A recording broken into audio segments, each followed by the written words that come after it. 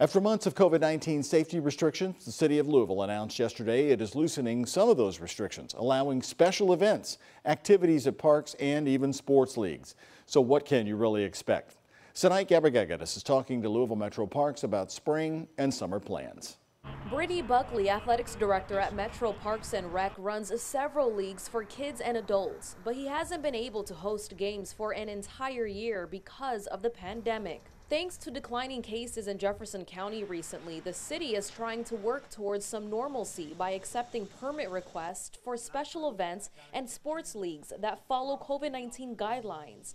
Buckley says they're excited to get back in the field on April 24 with a scheduled T-ball game, followed by other sporting events scheduled in May and June. We try to stay in contact with parents, especially, people that are, long timers. So we reach out to parents with different emails and phone calls, just doing follow-ups just to see how they're doing and let them know that we will be back in some form eventually. You can learn more about the Parks and Rec changes on WHAS11.com. Reporting in Louisville, I'm Gabrigagadis.